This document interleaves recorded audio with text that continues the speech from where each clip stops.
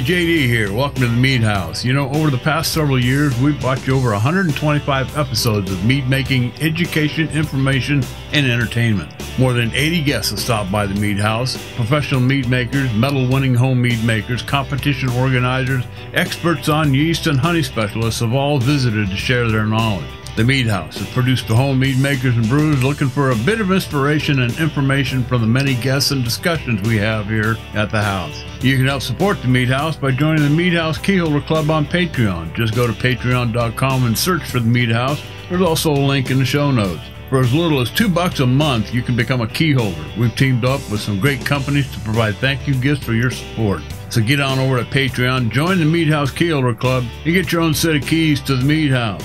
Hey, you can listen to the Mead House podcast with your favorite player, and be sure to rate us 5 stars on iTunes or your favorite listening venue. And when you get some time, please take the survey located on the website, themeadhouse.com/survey.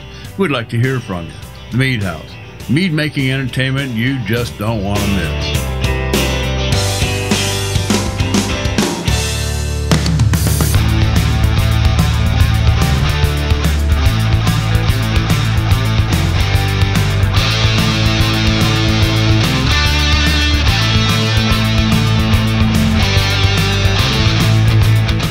Hey, they're a family of farmers. They tend the land together, then they run their businesses with the support of each other. They love sharing the abundance of their harvest, and they take pride in getting their hands dirty. I'm talking about tart cherries, apricots, apples, peaches, plums, and a whole lot more.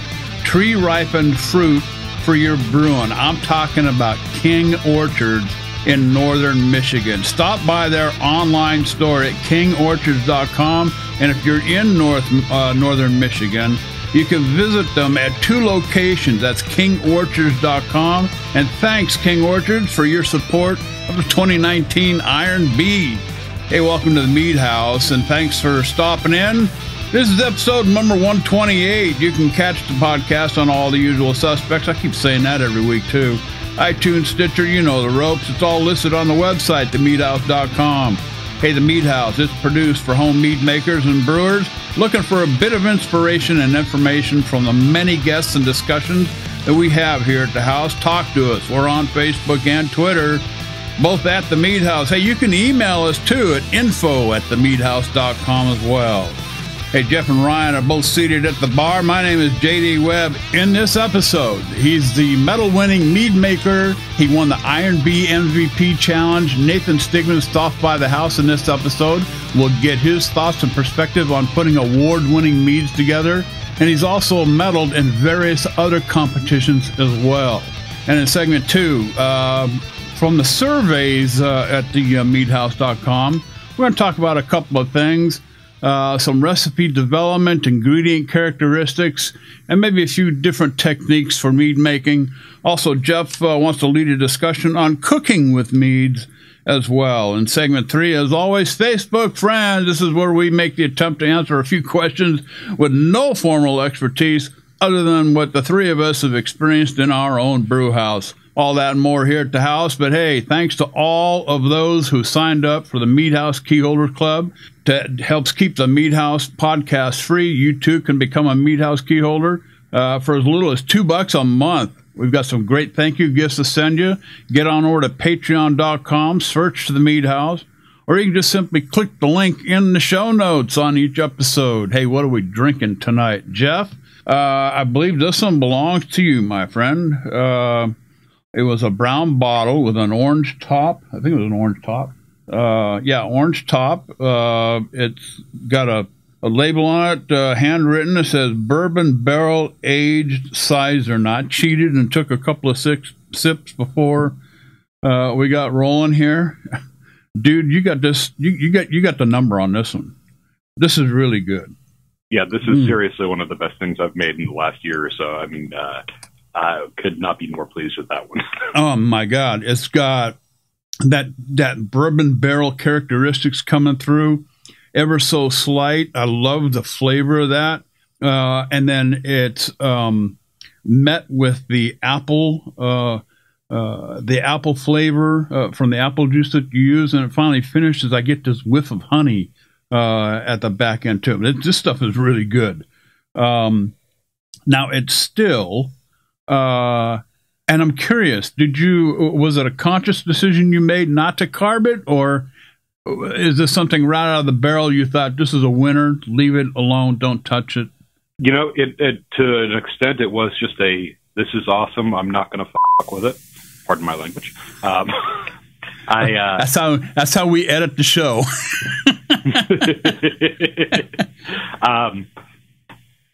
Yeah, no, I had this sitting in the first use bourbon barrel for, I want to say, nearly 2 months.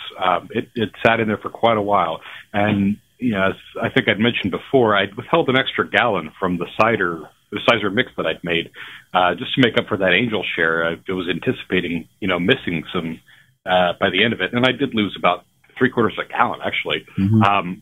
The end of the day, though, I finally got a taste of this after kind of forgetting about it for a couple of weeks. I went, oh my God, this is excellent. Outstanding. Yeah.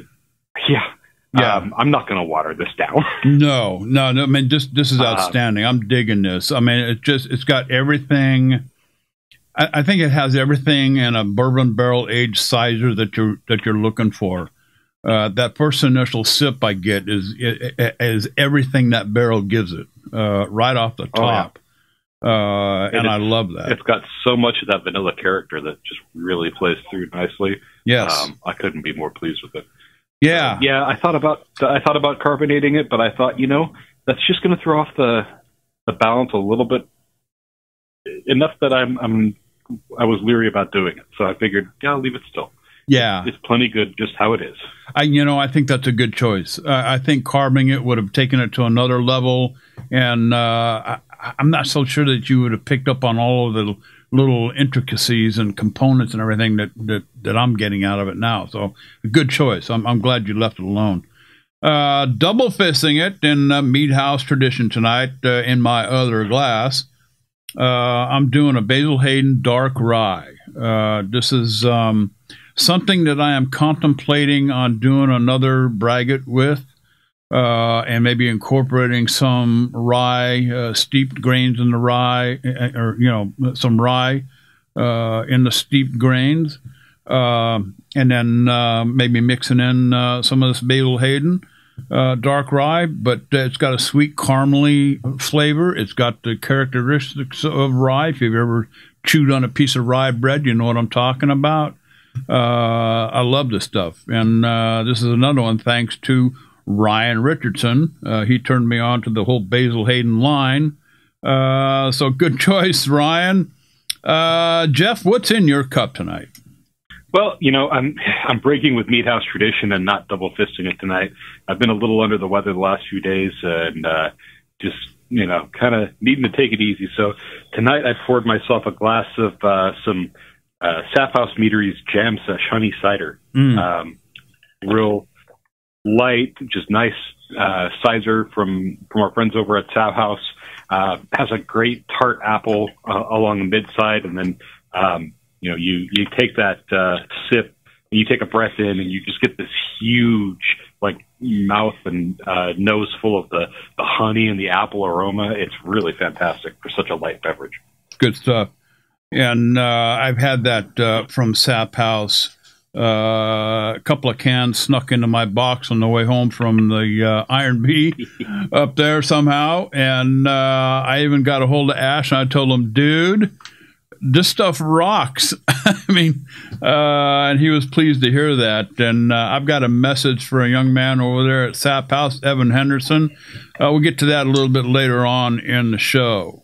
Ryan, you've always got something interesting in your glass. What is it tonight? A couple episodes ago, I was talking about rosé meads. Yeah. And now that I can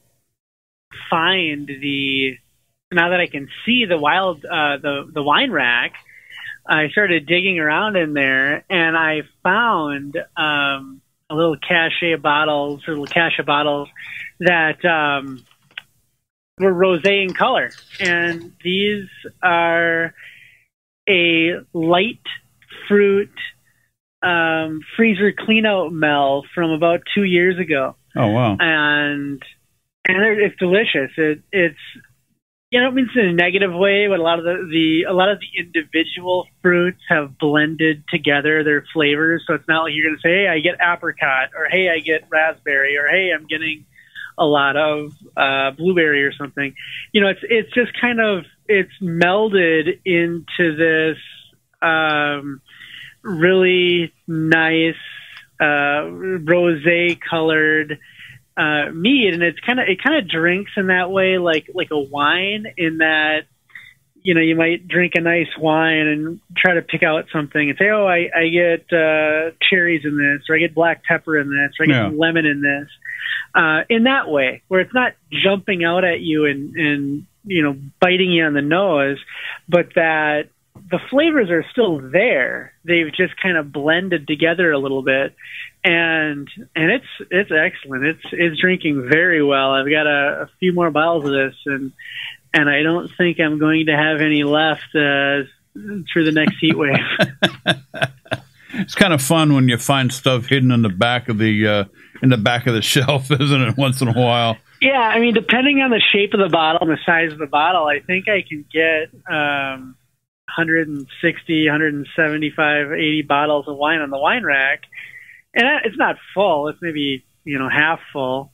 But yeah, I do that so that I can drink stuff that's been there. The oldest stuff that's currently on the wine rack were some meads that I made back in 2015.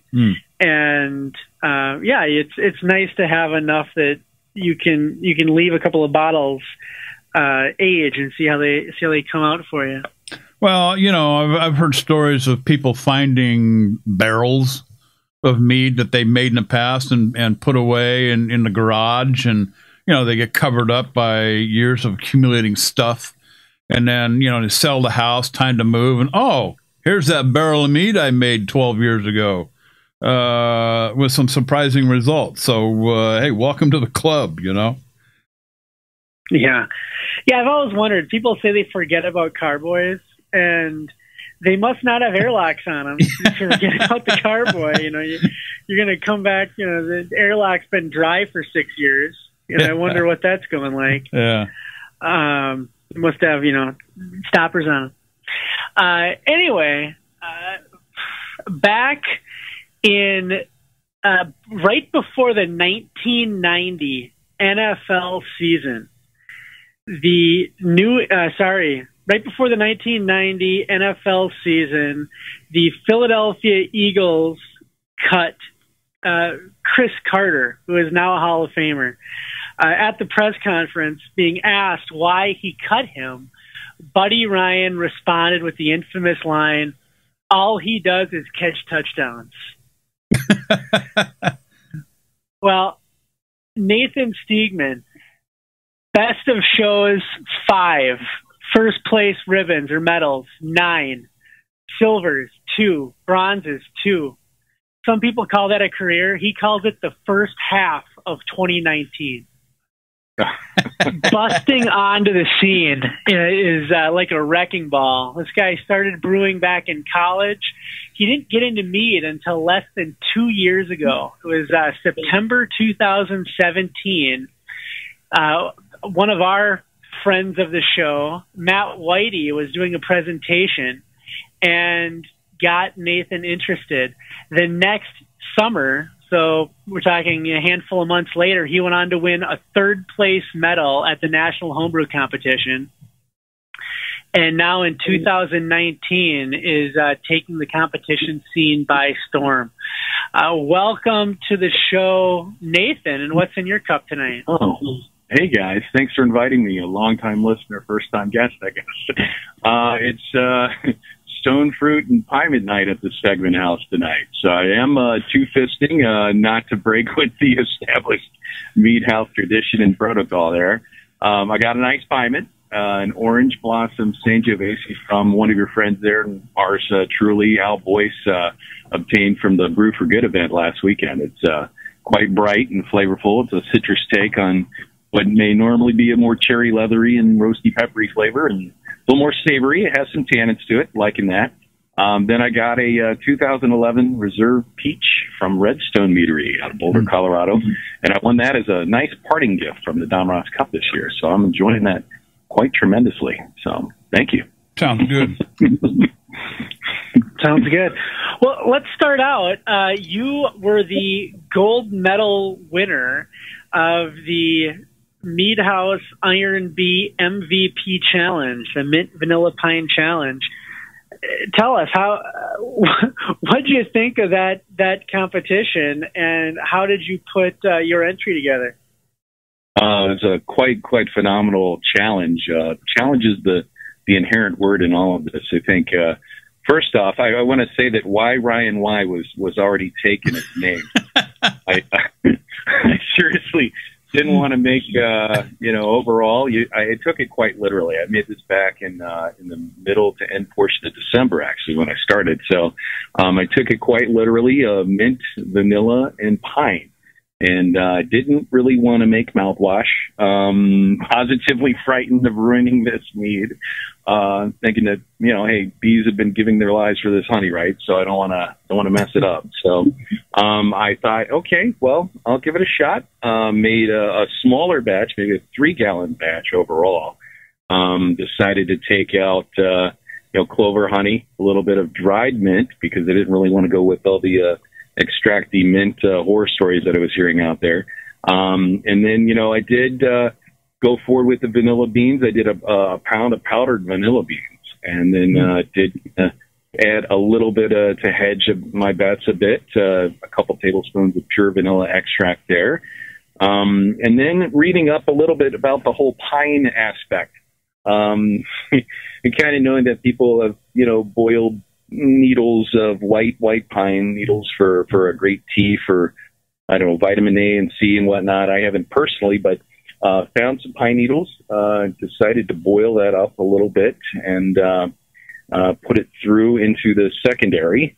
And again, after I tasted it, wasn't really quite sure, and decided to go a little bit more with refined pure pine extract that was actually made from a natural ingredient. So it was a challenge, and actually I almost nearly screwed it up because I got a little bit more of that strong rotten egg smell about the first week or so into it. I freaked out, degassed, aerated with the wine for a long time, and then saved it, I guess. So the result is I guess a winner. I think a lot of people shed a lot of tears when they heard Ryan describing this challenge for the first time. People who compete on a regular basis and are thinking, "Oh my God, Ryan has just absolutely lost it." I had visions of people going out in the garage and firing up the table saw, trying to come up with some rendition of pine shavings or some damn thing. So. Absolutely, it was quite a bit of gasping around the audience there as you were seeing. You got to spin that flavor wheel a little bit more. I decided to go forward with it and persevere nonetheless. So thank you for that. How did you? We're glad you did. How did you find that challenge initially? I'm trying to figure out where people's heads were at when, they heard this challenge, and, whether you initially thought, this is not a doable thing, or did you just, put your head to the grindstone and knuckle down and do this thing? I did the latter. Yeah. I just basically said, well, I guess that's what they want. This is the focus.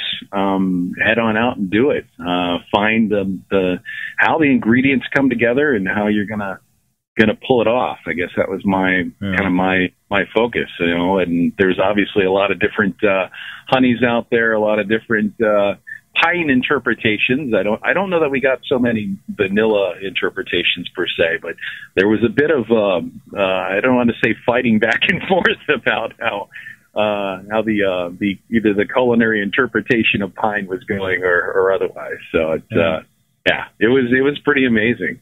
Good. Go ahead, Ryan. Well, yeah, Nathan. So you've just bust onto the scene here. one for the record books, possibly. What is your approach when you are, you put your first mead together in, late 2017, and all of the successes that you've had? I'd love to just hear how you go through your process of putting your mead concepts together and going from there. Well, I mean, I guess, I am happy to be joining the ranks as a foot soldier in the group of the long-standing great mazers out there. I call a group up here, I call them the Minnesota Mead Mafia, which is it's not a Costa Nostra thing. It's not our thing. It's more, maybe it's Tesoro Nostra. Maybe it's our honey. We have a lot of great folks here that certainly a lot of the groundwork has already been done for me because, we've got people that you've had on the show, Josh Mahoney, Matt Whitey, Kevin, Paul Johnson, Josh Hallbrook, a lot of these folks here that, the list goes on and on. They've done a lot of the groundwork. And then I guess, knowing that's, it's whether I think I choose to really internalize every detail or chart my own course. I read up on a lot of different things. I believe it's a bit of both. I'm sure I'm not the only one out there, but, starting this hobby could have been a little more cryptic, had it not been for some basic advice, and guidance. I have to thank Matt Whitey for that in particular. But, looking and seeing what it is, what are the basics, how we add things together, and maybe just taking that back a little further. It's just centering itself on trying to do the right things by the yeast, the fermentables, tasting and reviewing. I always keep hearing that, hoping not to mess it up, hearing that from others, and, really refining the batches of mead that we like to drink by repetition. So you're trying out all these other styles and having a lot of great exploration. I just like to think, well, what would I like to drink? How can I put these flavors together? Even in the sense of just, trying to do a traditional really well, starting from there and then adding on, the fruits and whatnot. So I'll pick out different things. In particular, it's just that, I might do something a little differently. I kind of still operate off of Tasna and then people say, well, you could do something a little differently. Well, ironically, I use my own methods based on those step additions and, not unlike Tasna. And, but I also sort of do the less regimented behaviors and experiments and, the timing of when I add the nutrients, maybe a bit more on the front end, loading more, the time of fruits, the amounts I use, the yeast I use. It's not uncommon for me to just simply try out different yeast together in a combination of yeast to see what happens. So that's kind of there's my paradox, if you will. I may well prove to work out. Only time will tell. I like to put things together and just kind of see how they go and go to a potluck, to see what others think. It's best when it's shared with friends and relatives, and you take the feedback and then you go back to work. It's kind of like having your own chemistry set without poisoning the rest of the family, huh? Absolutely. Poisoning is not part of the job detail. Yes. Cleaning job number one, for sure. Yeah. But, it's funny. I think the thing is that the thing I'd like to say is that, it's hard when you're living in Minnesota here and, there's not as many, commercial meaderies and meads as accessible to me as I think I've drank more homebrewed meads than anything, hands down, with commercial. And I'm just amazed at the level of talent we have here. And it's sort of like, wow, I'm inspired by that. We inspire each other. Yeah. I think that's really what it comes down to: sharing and saying, well, maybe I'll try that, or maybe I'll try that special spice ingredient, or I know we have the Iron Bee and. I got some interesting takeaway prizes there, some nice clover honey, and actually even my wife and kids for Father's Day brought me some nice orange blossom honey, which my daughter loved, that little bear from the samples at the Iron Bee, the Buzz and Bee Company. So I guess I got a whole class of big meads that I haven't come up with yet. Maybe just need to spin that wheel again, Ryan, and see what we can come up with. No, keep Ryan away from that wheel. No garlic and watermelon right now.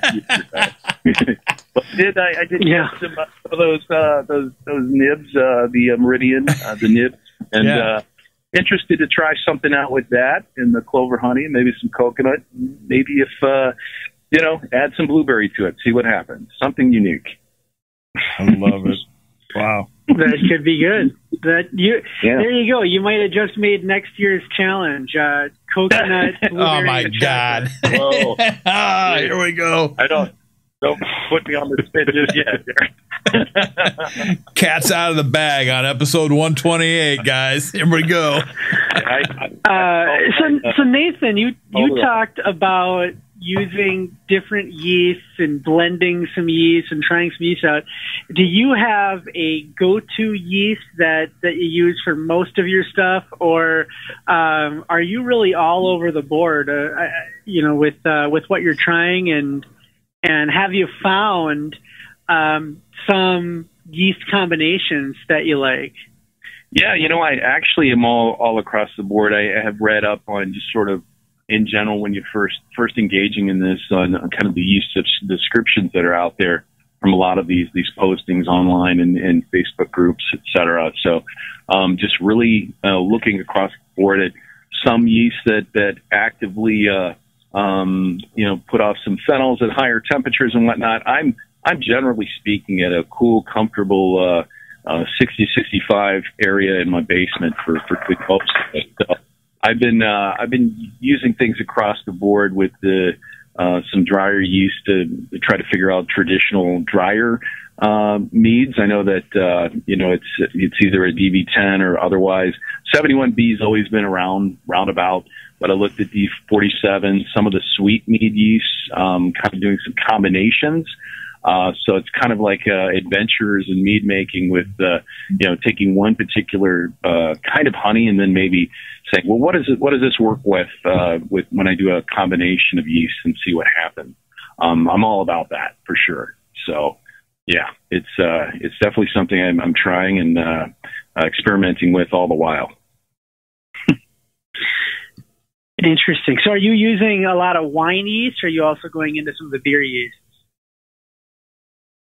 Yeah, actually, I mean, I've used a lot of wine yeast. I did pick up at certain points of time here just like the Kvyek yeast, the Framgarden, some other ones to test out. So it's not strictly on that end. I mean, I guess I have used some more dry yeast, the USO5 or whatnot, just some things along those lines. I did try more of a Belgian yeast, just in general, see what kind of phenols I'll get from that. See what happens.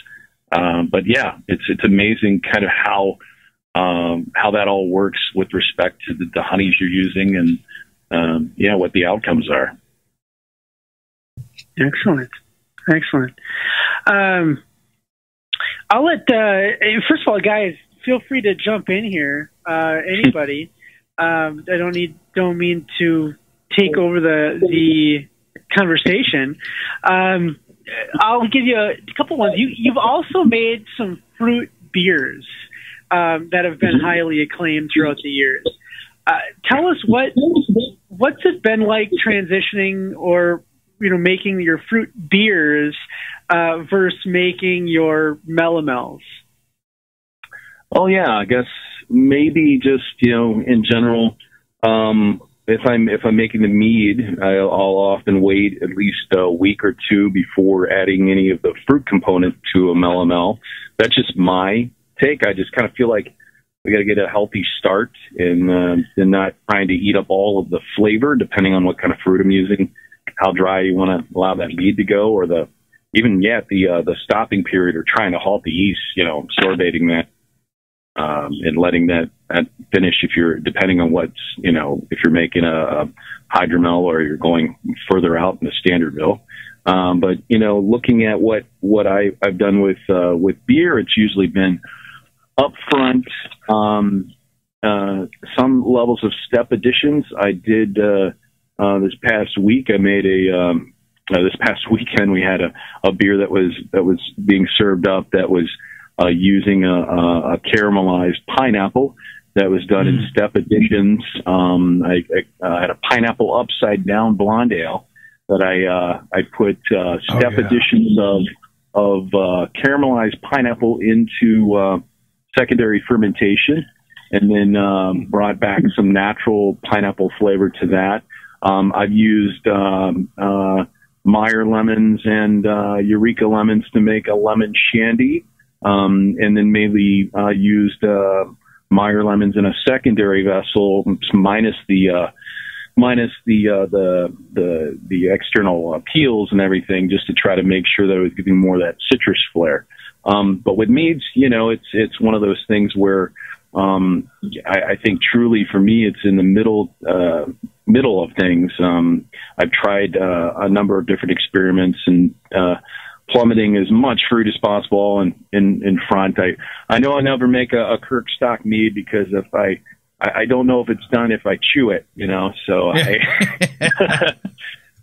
think that's the epitome of something that I could aspire to, but it's all across the board really. But I definitely think, there is a definite difference between what I do for a beer with fruit than what I would do for a meat beer. We've our show, Nathan, you've probably heard us say before on different episodes, and of course we always mention at the top of the show. The show is all about inspiring. This is not a recipe show. We're not here to help. We'll talk about different recipes and ideas for recipes, but we're not going to sit here and teach you how to do a recipe. That's just not our thing. Sure. Absolutely. What we try to do is inspire people to, one, think outside the box. I know that's kind of an old cliche too, but to develop some kind of inspiration based off of what they might have heard someone else say, whether it's me or Jeff or one of our guests, Ryan, here on the show. Since you started making mead, what has been your biggest inspiration? What has given you your inspiration along the way? Well, I guess in the true wonder of things, when you trying different honeys, there's just so many honeys out there, and I'm not as much of a world traveler as I'd like to be. I've been to Greece, I've been to Paris, but I haven't really been to a lot of countries. I'm not a world traveler. A lot of these honeys are from countries I know I may never visit in my lifetime. Mm-hmm. And so much of a great introduction into a way of life and understanding about how these honeys came to be accessible to me, it's phenomenal. When you find something that you like, that honey speaks to you, and I can't really put it into any other words than that. And really from that end, it's transformative. What you want to do with it, how you want to saturate that and come up with something hopefully phenomenal if you can, and hopefully something you'll enjoy at the end of the day, no matter what. If you're, competitions aside, everything else, something you're going to enjoy and come back to it. Maybe you're going to repeat it. I think that's just what it is. There's just so much out there, and just really got to give it up to the bees. That's what I'm about. So. And my last question, Nathan, goes back to what you said here just a few minutes ago. Kind of a philosophical. In fact, I wrote it down as Nathan's philosophy. What would I like to drink? We've mentioned that on the show too. I've made different kinds of meads. Didn't like them. Wasn't happy with them. A lot of them went down the drain to feed the bugs through the LA sewer system. I just, in fact, I almost got to a point where I was getting disenchanted with the whole thing until one of our former co-hosts sent me a braggot, and I thought, holy cow, this is really good. I like this. And then Ryan, of course, jumps on the bandwagon, got a couple of braggots from him, and he nailed down a pretty solid method for building a braggot. And that's my thing. That's what I like to do. And Has that helped, that philosophy? What would I like to drink? Has that helped you along the way develop these award-winning meads that you've put together? Absolutely. I couldn't agree more. Really, it comes down to defining and continually to define your own palate. I know Ryan, I guess, said a while back, as far as even things like, if you really like dry meads, you're a dry mead guy or whatnot. If you know the martini's good when it tastes like sand. Yeah. With us, it's it's dry as sand. But with me, I'm across the board with sweet, medium sweet and dry and whatnot. But I think it's finding what would you like to drink. That's the exploration of this, and maybe there's some meads I might not repeat, but there's probably going to be a lot of them that I will. Yeah. Before we cut you loose, Jeff, have you got anything for Nathan? Yeah. So, kind of circling back to all of the various the medals and the accolades you've won here. We do typically ask for, if you had one tip for a beginning mead maker, what do you think? What do you think is a good thing for a beginning mead maker to focus on if they're interested in taking home some medals? I think just try to do something as simple as possibly as simple as possible. Taking heart to finding something you like, experimenting on a small level, at least making sure you've got everything in your toolkit clean before you start, and then sharing it. And certainly the way to get good feedback, even if you're not competing in a contest, is to share your mead with other folks. And don't be discouraged if not everybody is into this thing called mead. There's a lot of folks that I've come across that don't really understand it, don't know what it is, and are quite surprised when they're turned on to it. So really just embrace the gift that mead making gives to you. Right on. That's great advice. One of the things that I came away from the Iron Bee, my God, that Saturday night was just one of the most incredible nights of my life. I tasted so many different kinds of meads, far more than far more than what I would typically find on the shelf in the two liquor stores that carry meads. So much more diversity. And this is not a dig on professional meaderies, but at some point, sometimes one melomel tastes like another melomel. The stuff I had Saturday night was just incredible. And these were guys that were thinking completely outside the box. And I really appreciate the effort and hard work and their thought and their philosophy and everything, like you, that you put into your mead making. Thank you. Yeah. Good stuff. Yeah, I know. Yeah, maybe. So go ahead. Oh no, I definitely feel rather lucky, just to say the least, being around folks that have been engaged in this in Minnesota and starting up their own Valkyrie's Horn at the end of September and trying to come up with a competition that's kind of taking things to the next level. This big group, we're all about challenging each other, definitely.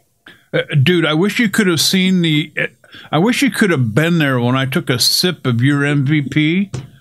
Oh, really?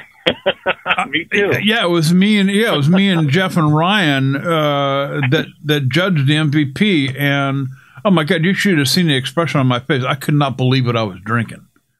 Wow. I could not believe. I appreciate that. Oh my God! The mint vanilla. Every component.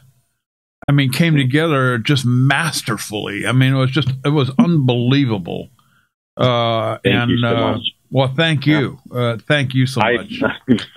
I named it the Altitudine Monteith. That was my mountain climber mead because it was definitely a challenge and a half. to say the least. Wow. Maybe two quick questions here before we let you go. You know, on the beer side, I know guys that have their own tricks to winning medals in competitions.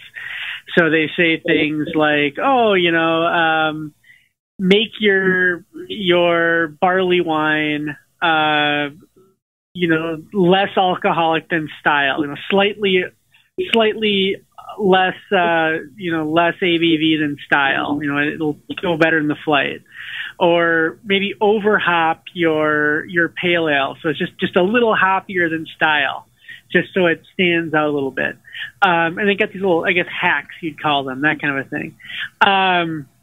When you are sitting down and you're making competition meads or meads that you're going to send to competitions, do you have any kind of little tricks or hacks or philosophy like that of saying, I'm going to make this one stand out in that flight?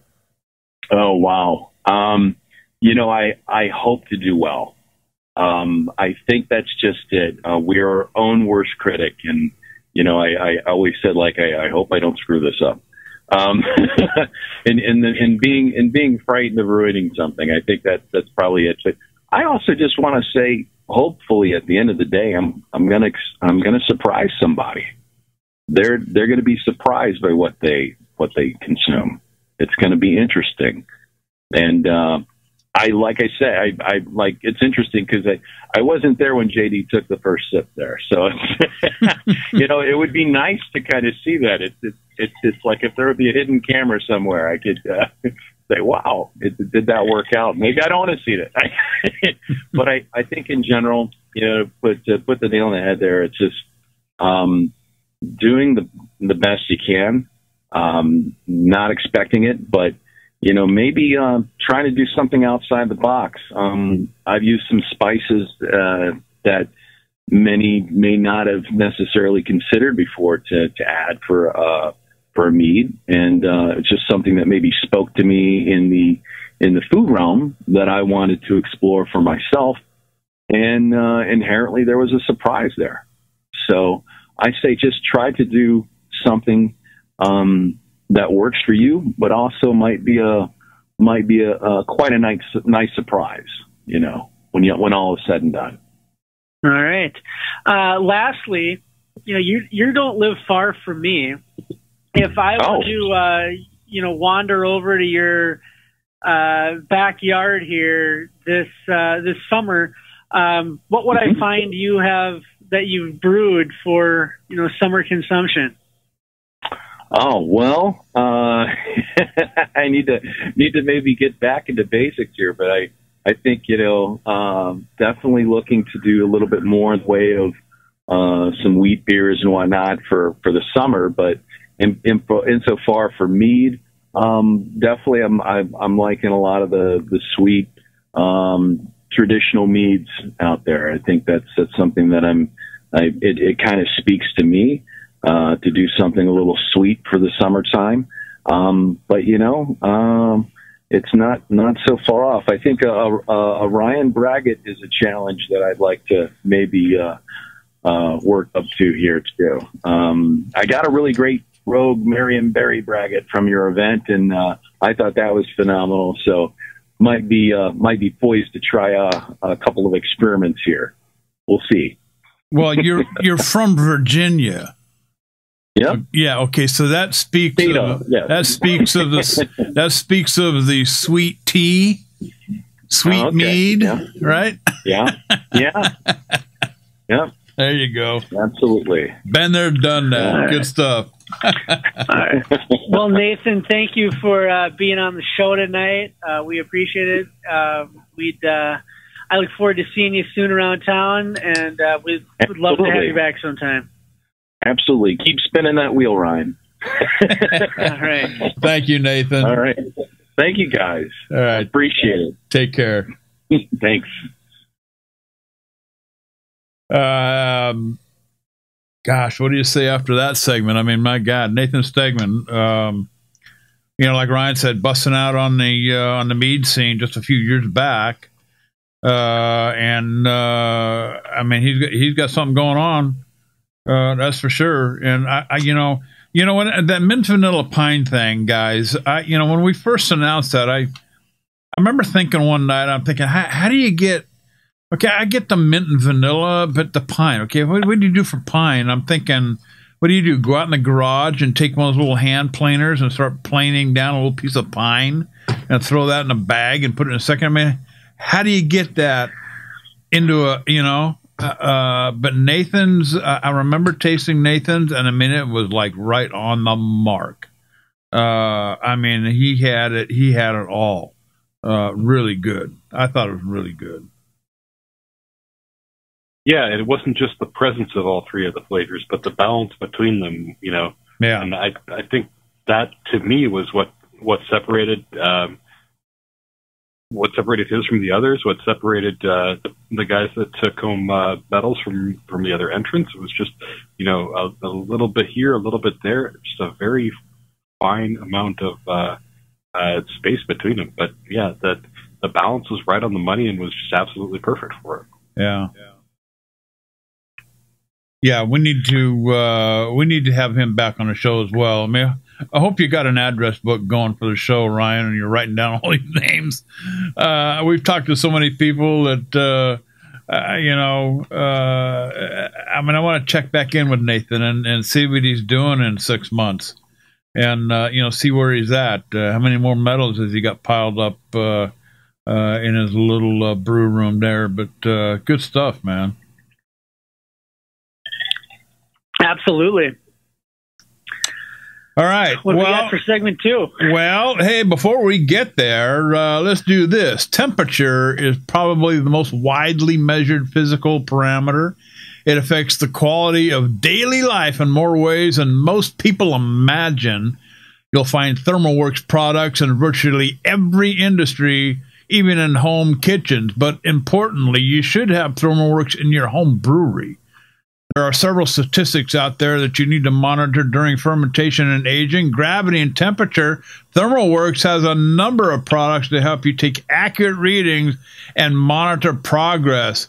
Check them out at thermoworks.com. And thanks for Thermoworks and your support of the 2019 Iron Bee.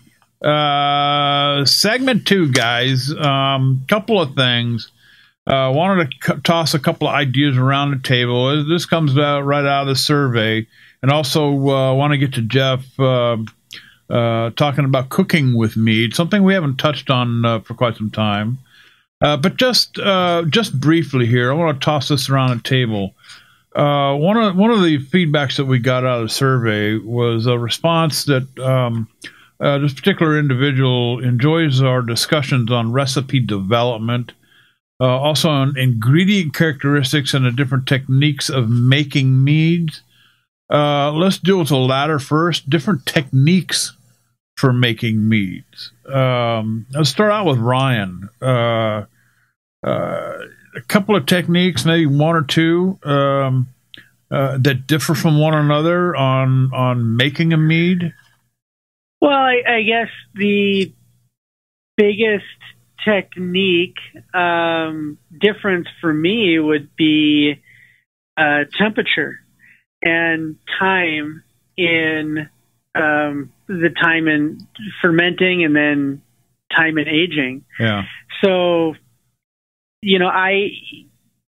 I can make a mead really quick. I can use a Kavik yeast and I can ferment it at 100 degrees and I can crank it out, in a couple of days, have primary done, degas it, or, carbonate it, whatever I need to do, whatever style it is, and get it, in a cup, in a matter of weeks, or, a couple of weeks, 10 days, something like that.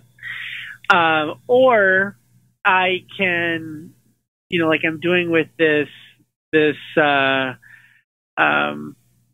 Piment that I use, that kit that I got, that free kit that had been damaged. I do a really, really slow fermentation. That thing is sitting in the mid 60s, maybe. It's, going at a couple of points a day, maybe. I mean, it's fermenting extremely slowly. It's fermenting very cool. And then I am going to move that over to a secondary and let it sit on some oak for a while. And then I'm going to just kind of lay it down and just let it sit for probably another few months in the bottles on the wine rack, and just kind of let it develop and come together and mature a little bit. So and to tell you the truth, some people are going to say, hey, I really like that one. Other people are going to say, that's good, but I prefer the other one, the one that I cranked out in, a week or 10 days. So it's not to say there's one better. It's just, it's different. It's, Sure. Do you want, what do you feel like having? You want salmon or steak? And the different people, it's just what they prefer. So I guess that would be the biggest technique different maybe that I'm having. Nutrients. I don't really have different nutrient techniques. I just have different regimens based on the style and the gravity and the ingredients, if they're already giving enough, what the nutrients are already providing. So that, that's the first thing that comes to mind for me. How about you guys? Well, one of the techniques that I've employed, now this goes back to my 2 port projects. These 2 projects require not an enormous amount of honey, but a significant amount. We're talking, upwards of 13, 14 pounds of honey. Now, a lot of people would dump that in all at once and, begin their fermentation after a good solid, mixing. However, these port projects, because I'm using a wine yeast, and the whole idea here is to push that yeast beyond its stated, capability. I mean, we're looking for a 19-20%, mead here. So, one of the techniques that I've employed is actually step feeding the honey, not throwing the entire 13 or 14 pounds in all at once, but starting out with, say maybe 50% or 60% of it, and starting at that point and getting it fermenting.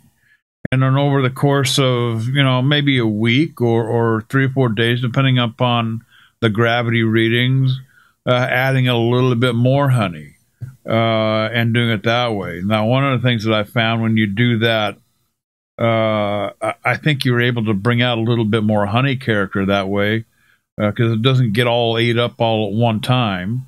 I'm not a scientist. I couldn't, I'm sure there's some people out there who probably say, what are you talking about, JD? Well, it works for me. And, I think that's what's happening. I don't know. But that's a technique that I have used several times, not just on the port meads, but I've also used them on the Ryan braggots too. Rather than, the first Ryan braggot I did, I put the honey in during cool down. When I get, drops below 100 degrees, add the honey, done deal, put it in the fermenter, and wham, bam, thank you, ma'am. Off and running.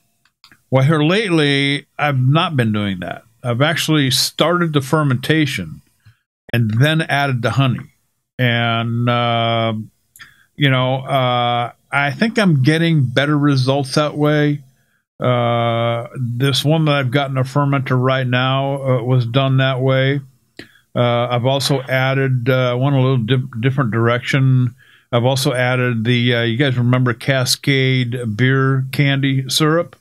And that special batch that was made for me, the bourbon bacon. Well, that went in. About 1.5 pounds of it went into this at high crossin along with the honey. So that's a technique that I've been using. Jeff, a technique that may not fit the mold that you typically see out there amongst mead makers? Have you done anything that kind of outside the realms of the standard, here's how you make a mead thing? Prior to the fake yeast, I did try my hand at some of those the recipes that Ricky the mead maker threw up on his website. Oh yeah, using D47 at 86 degrees. Yeah, and those are a little bit wild. You get some flavor compounds in there that are some people would consider that a byproduct of an incomplete fermentation, but I got to admit they're pretty damn tasty for what it is, for being a session mead. It's very drinkable, very light. I love the carbonation in it, and it was a lot of fiddling to make that happen. Just getting if you guys remember, I talked about having basically like an aquarium set up that I was keeping my fermenters in a hot water bath for. I've since gotten one of those wraparound heaters for my 7-gallon buckets that work a lot better.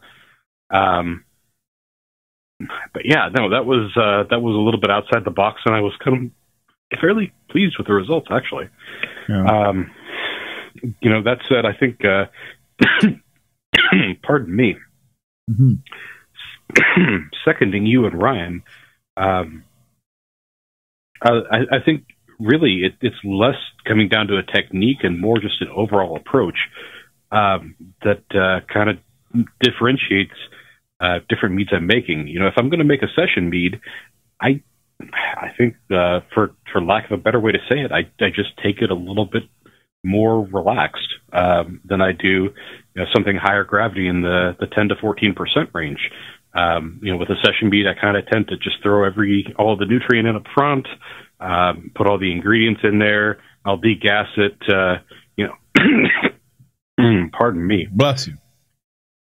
I'll degas it in the evening when I get home from work, or as I'm getting ready for bed myself. But I don't really put a lot of thought or put a lot of worry or effort into it. I just kind of check on it as needed. Say, it's coming along. Oh, that's about done. It's done. With the higher ABV meads, I put a lot more stress and mindfulness into it. You do the step feeding with the Tosna or the Tiosna, like with the Fermaid K. Degas it at least twice a day. Keep an eye on it. I think both of you guys got a little bottle of the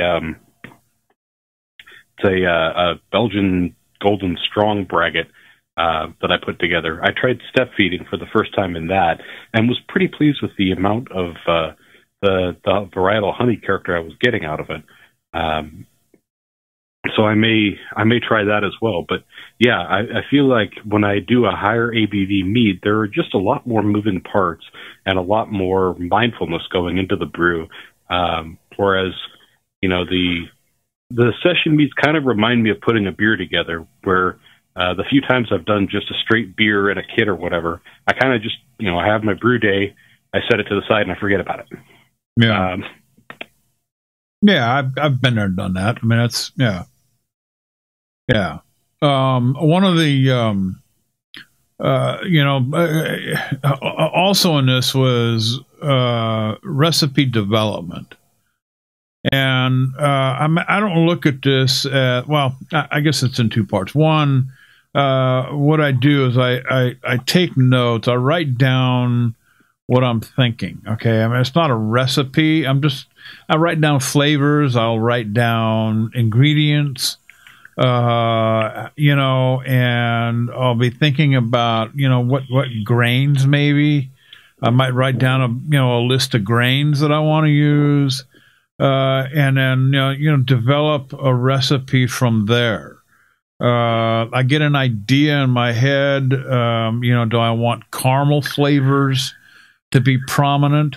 And I particularly, in my mead making, I deal with basically one kind of honey. I mean, I've got several kinds here, but, It's the wildflower, and let me tell you that. I want to put a word out to South Dakota, dude.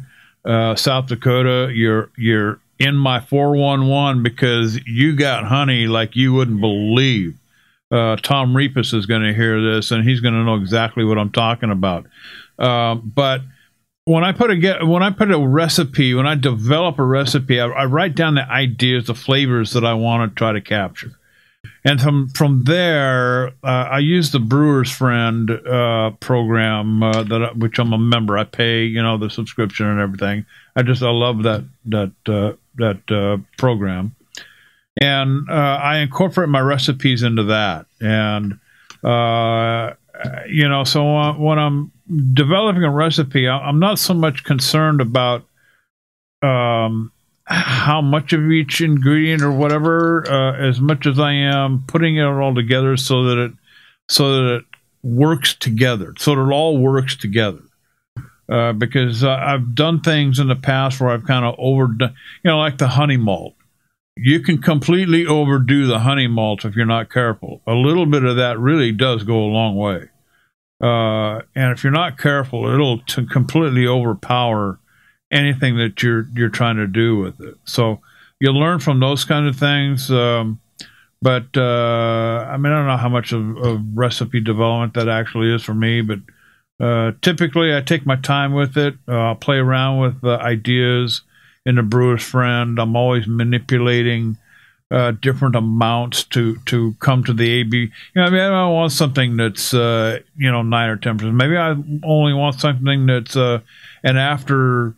On a hot Saturday afternoon, sitting out at the picnic table around the pool or whatever, something light, something refreshing, something low ABV, and something that's not going to give me a headache the next morning. So I give all those considerations when I'm developing a recipe. Ryan, when you're putting a recipe together, are there considerations that you give initially before you arrive at the final deal?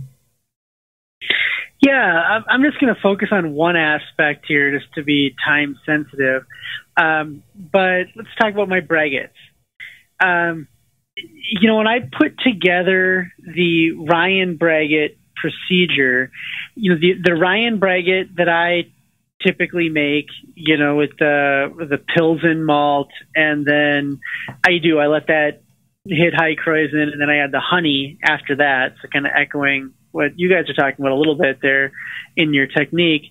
And there's no specialty malts in that.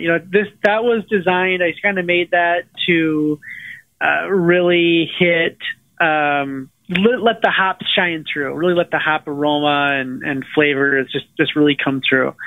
So that's why I do it that way. Now, I make a lot of other braggots. I've made, porter style braggots, stout style braggots, different kinds of stout style braggots, from chocolate stouts, tropical stouts, imperial stouts, oatmeal stouts, some porters and a handful of others as well.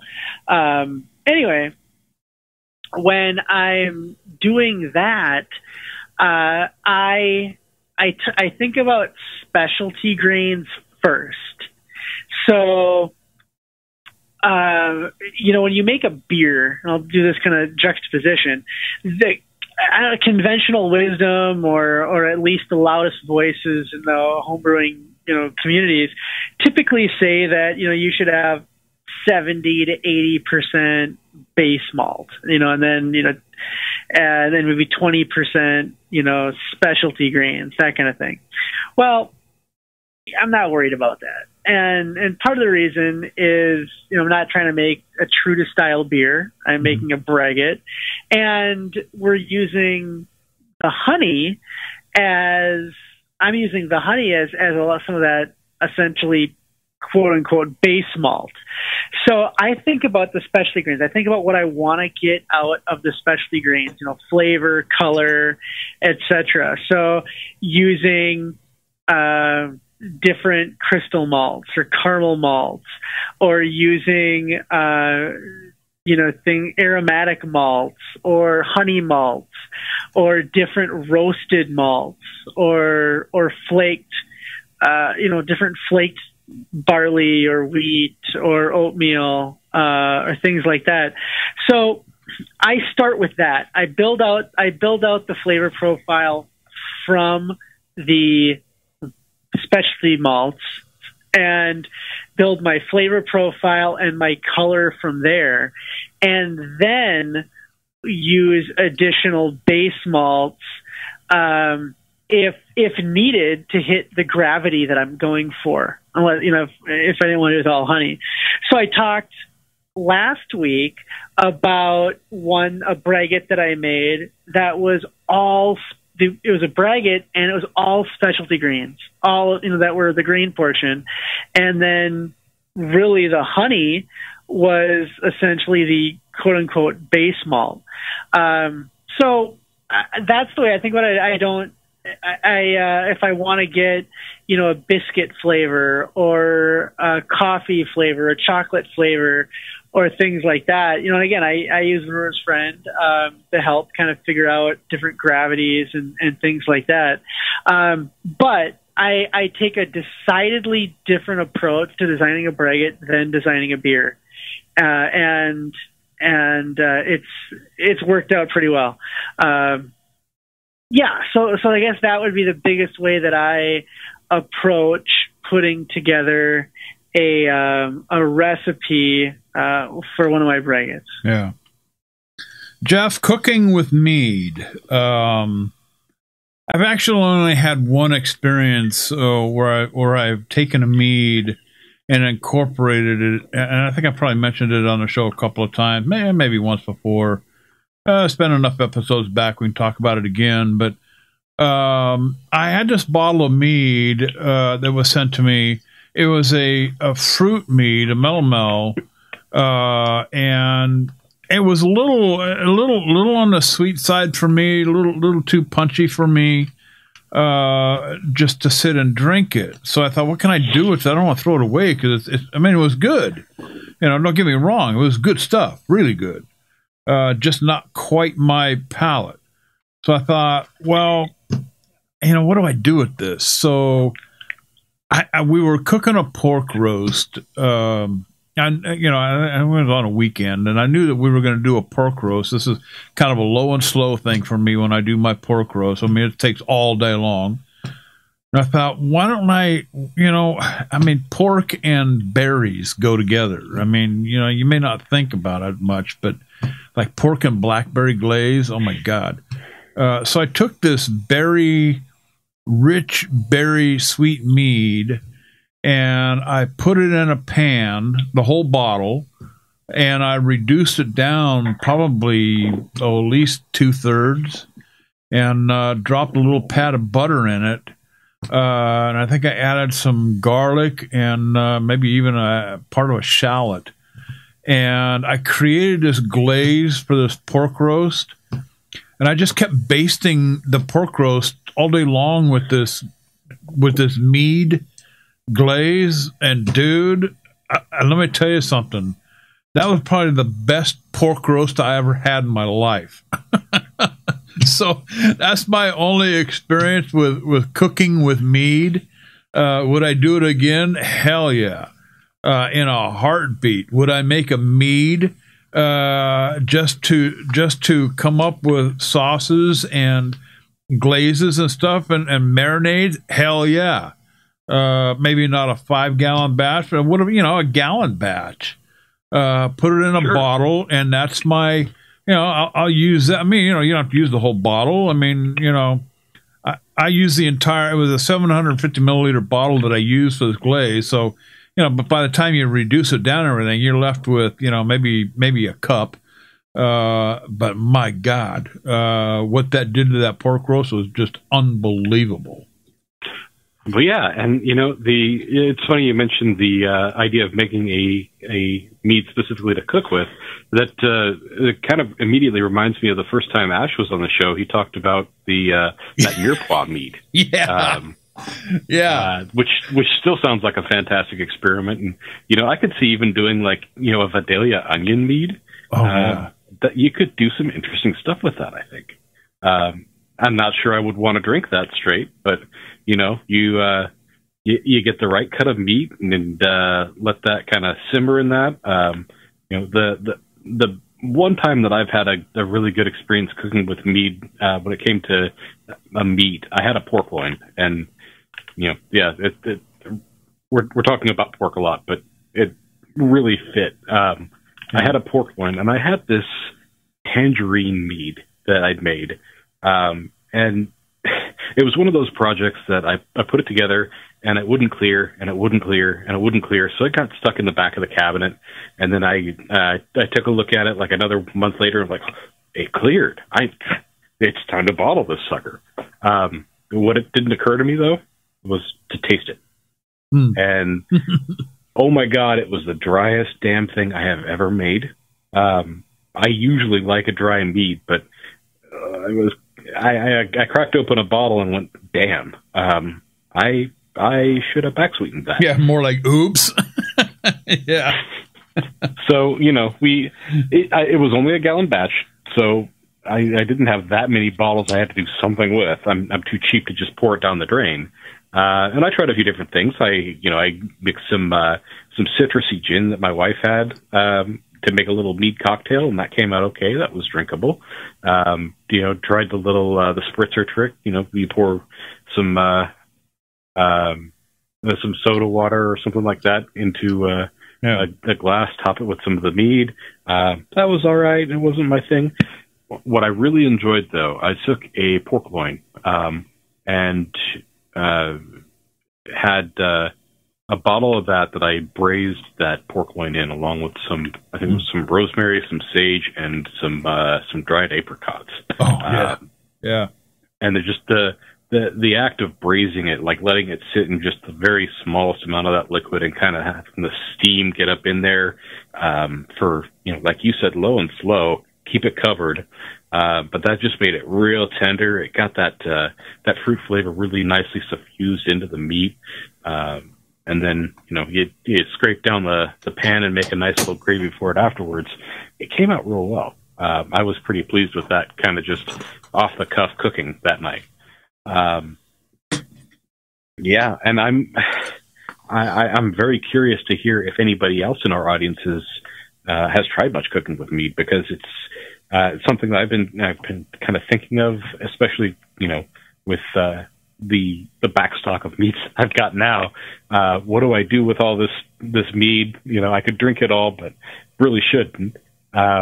It'd be interesting to see what people are coming up with, and I've seen some wild stuff on Reddit, Facebook, things like that.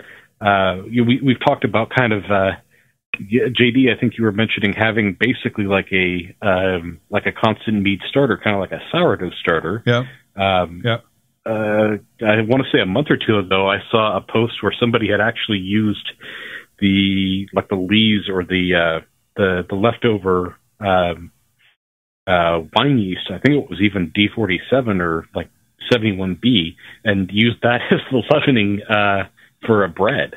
Sure. They said it was interesting. It came out a little strange, but it was good. Mm-hmm. These kind of off the cuff experiments with meat, I'm interested in hearing more from. So if you guys have recipes or stuff you've tried, let us know. You can find us on Facebook. You can find us on the website. Our patrons can shoot us a message there. I would love to hear more about what you guys are coming up with. I used to bake. I don't bake quite so much anymore, but I used to bake bread at least twice a week. And oftentimes I would make a beer bread. I mean, it's just simply replacing, the liquid with beer. And it's, I've used different beers. I'm not going to sit here and go through the whole list, but you got to try it at least once. You'll get some surprising results out of that. And I've used malt, actual powdered malt, like Pilsen malt. Throw a couple of tablespoons in as well into a bread mix. Ryan, I know you cook. You do the cooking at your house. That breakfast that we had that morning after the Iron Bee was just phenomenal. I know you're a damn good cook, and I know you've cooked with meads. So have you got a couple of ideas you want to toss out there real quick before we get to Facebook friends? Yeah, I cooked with Mead the other night. I poured the chicken stock into the risotto and sat there stirring it with one hand and drank a glass of Mead with the other. And then when it was empty, I put more chicken stock in the risotto and stirred that some more. Well, I poured another glass of Mead and drank that. And I did that 2 more times and was cooking with Mead. Ended up with an amazing risotto, just creamy like you wouldn't believe. And, the Mead was right there with me the whole time. Yeah. No. Yeah. In the words of Julia Child, I love cooking with wine. Sometimes I even put it in the food. Yeah, exactly. I did. I had a Mead that I've had more than one Mead that didn't exactly work out, but one of them did. I used it as a really nice marinade for chicken. I let some chicken marinate in it for a while, and then cooked it, and then did reserve some additional some out of the bottle, and brushed that on as it was cooking as well, and it was good. So I've done that. I've used it as a marinade, as kind of a basting liquid, as well. I haven't created any recipes or meads for recipes like a garlic mead or an onion mead or a jalapeno mead or something that I've designed for cooking. I've always kind of made do with things that today this didn't really turn out all the way that I wanted it to, and just found a way to use it. I did did do a brat boil. So this is you boil brats in beer, and I boiled a brat in a. I'm trying to remember what it was. It was kind of a melomel, a light melomel, and before I grilled them, and that was excellent. That gave it this nice little kind of I think I remember kind of a cherry flavor, kind of a little bit of a light fruit flavor. So boiling, adding some of that to your boiling liquid for brats can be great. It doesn't have to be just along the braggot line either. It can be, maybe something that got really oxidized or something that has a lot of off flavors. Mm-hmm. And really, you can be anything. It could be fruit, it could be spice, it could be whatever, and just give just a tiny bit of flavor to your brats. And that's one I've probably liked the most. I've taken, the people out there are probably going to turn their stomach to this, but if you like fish, okay, salmon in particular. Now, this is going to sound like the weirdest combination you have ever heard of in your life, but take a little bit of blackberry jam and put it in a pan, heat it up until it starts to bubble. You don't want to burn it, so be careful. There's a lot of sugar in there. But heat it up until it starts to bubble, and then drop a little pat of butter in it, and then brush that over the top of a piece of salmon, okay, and bake it. And then brush it again when it comes out of the oven. I mean, you talk about something delicious. Oh, my God. Good stuff, guys. Something I want to throw out there while we're talking about mead and food. I want to plug this again. This is The Art of Mead Tasting and Food Pairing. This is a book by Chrissy Mannion Zerpour. Guys, if you don't have this book, okay, you need to get it. I mean, this is one of the most fantastic mead books out there. And I mean, there's tons and tons of recipes in there, kind of along the same lines. I mean, it's not necessarily cooking with mead, but pairing meads with foods. And you can also learn to cook some of these recipes with these particular meads as well. The Art of Mead Tasting and Food Pairing by Chrissy Mannion Zerpour. Off the top of my head, I feel ashamed about this, Ryan. I can't remember the website. Mead and Food. Meadandfood.com. Meadandfood.com? No, meadandfoodpairing.com. I'll tell you what, it'll be in the show notes, okay? Everybody check the show notes. It is just meadandfood.com. Meadandfood.com, okay? The Art of Mead Tasting Food Pairing by Chrissy Mannion Zerport. Outstanding book. Makes a great coffee. And I think if you order from her website versus Amazon, she autographs it for you. Yeah. Definitely get this book. I mean, this is, I'm constantly looking through this thing and coming up with ideas for dinner on the weekends that I cook here. We're kind of skinny on time here, so let's get to a couple of Facebook friends here. Always like to do this as often as we can here at the Mead House on the podcast. I got a couple here. One, I know we've talked about this before. This should be a real no-brainer. He's talking about coconut, Ryan, in primary and or secondary. Toasted the coconut, but he's asking about how much should he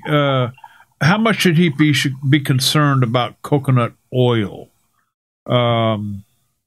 Quickly, can you help? This is Patrick Sheehan from Modern Mead Makers. Well, if he's using toasted coconut, then very little. I mean, you're toasting it. You're cooking out most of the oils, and you've got the amount you're putting in isn't going to cause any issues. Yeah. So very little. Now, the two things with coconut to know are that you've got to use a lot of it to get good flavor, depending on the style. I mean, if you're making if you're just got a traditional, you're going to put coconut in it, you probably don't need as much as if you've got an imperial stout braggot that you want to introduce coconut to. But you do need to use a lot of it, and it will fade. Now, in secondary, that's why I like using it in secondary, and you've got, again, it's going to fade. It's going to fall out on you. So use even more than you want if you're not going to drink it right away. The other one that I have used, that there are some coconut products out there that you can use. Both Amoretti makes coconut flavoring, and Cascade beer candy syrups makes a coconut, I think it's toasted coconut candy syrup. Now, the benefit to using a product like that is that flavor becomes more shelf stable. Mm-hmm. So instead of the coconut falling out right away, it will stick around. Now, again, I'd use both those products later on during fermentation. So, after your most vigorous fermentation has taken place, or just in secondary. Yeah. And the other one I got, Jeff, this is from Jeffrey Smith, wine and mead making enthusiast. It says he's read several opinions on how long you should leave the fruit bag in the primary before removing it. Some are saying no longer than 5 days from pitching yeast, but others say 7 to 11 days. How long do you leave your fruit bag in the primary and or secondary, for that matter? I think for one, it depends on the fruit. There are some fruits that, you may not want as much extraction or presence from. You may be more worried about pulling, odd vegetal flavors from. For the most part, when I work with fruit, it stays in primary until primary is done. I'll put it in there at or shortly, after that kind of Krausen phrase, and it gets moved right before I move it into secondary or, wherever I'm going to clear it and bottle it, package it, what have you. I don't really worry about it. If I'm going to make a fruit mead, I tend to want a lot of fruit flavor from it, and then I'm willing to do as much extraction as I can get out of it, especially when it comes to things like, berries, where you're going to get some of those tannins out of them, or, what else have I done that has had a lot of contact time? These strawberries that I'm working with now, strawberries have a lot of liquid in them, and I'm kind of just hoping that the yeast, as it does its thing, continues to break those down, and I'll get the most liquid as I can out of it. So yeah, no, I don't really pull it after X amount of time. I'm kind of in there for the long haul. Not really done a lot with fruit in secondary, but my approach to that would probably be, put the fruit in there, taste, keep tasting, and you pull the fruit when the flavor is where you want it. Yeah. Let's throw that one back over to Ryan too. Ryan, is there a science to this? Do you leave the fruit in there for as long as you want? Do you pull it out as soon as you think it's done? What's your approach to the whole fruit in the bag thing in primary and or secondary, actually? Yeah, I don't use fruit in primary anymore. I do it in secondary because I like the flavor I get better that way. So I go through my primary fermentation as a traditional, and then I add my fruit in secondary, and again, it's a little bit of I don't want to say chicken or egg, but I leave it in there until I get the flavor I want, and it's generally never been longer than 2 weeks, or let's just say 2 weeks, depending on the fruit. Mm-hmm. It could be a lot quicker than that.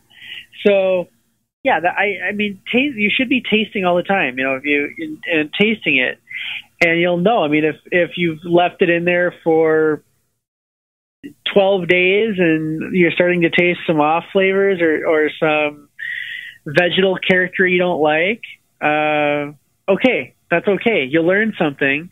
Next time, do it a little bit less than that. But, again, just constantly taste. And the longer it's in there, maybe the more you taste, to start making sure you can get it right, maybe as you're detecting something, or hopefully before that, when you've achieved the flavor that you like. Yeah, sounds good.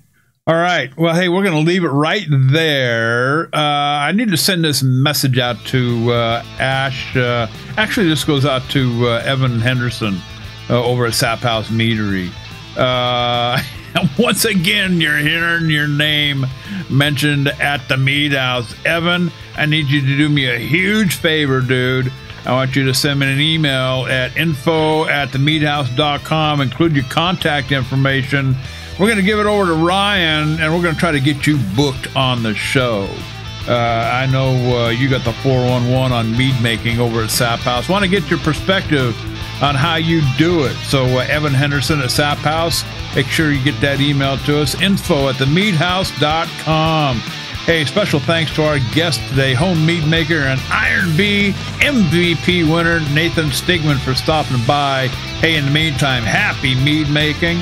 Now look, I don't know what's going on, but pineapples, little paper umbrellas, now there's a huge barbecue pit and a whole bunch of banana trees all over the backyard. You two are up to something. Looks like a giant luau, but hey, that's it for this episode. Ryan, hit the lights. Jeff, you know the rule. Slam that door shut. We'll be back next week with episode number 129 of The Mead House. We're gone.